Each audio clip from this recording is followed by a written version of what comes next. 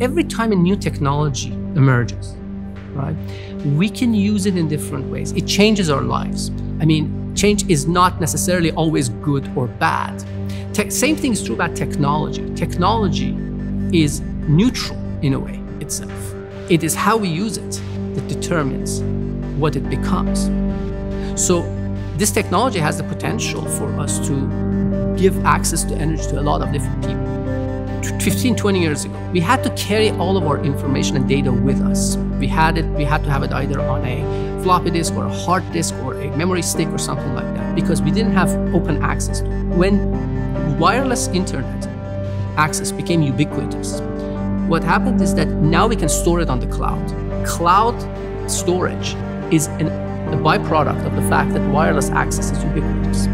Now, if you have ubiquitous access to energy, wireless energy, then you don't have to carry as much energy with you. So what is the energy that you carry? Most of the mass of your portable devices. This is going to lead to an ecosystem of energy. So all of that can eventually go wireless.